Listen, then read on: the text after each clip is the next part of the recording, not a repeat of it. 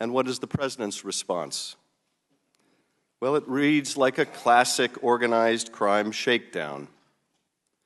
Shorn of its rambling character and in not so many words, this is the essence of what the president communicates. We've been very good to your country, very good. No other country has done as much as we have. But you know what? I don't see much reciprocity here. I hear what you want. I have a favor I want from you, though.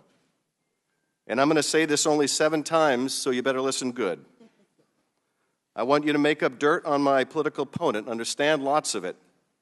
On this and on that, I'm going to put you in touch with people, and not just any people. I'm going to put you in touch with Attorney General of the United States, my Attorney General, Bill Barr.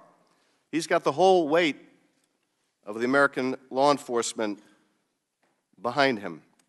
And I'm going to put you in touch with Rudy. You're going to love him, trust me. You know what I'm asking, and so I'm only going to say this a few more times, in a few more ways.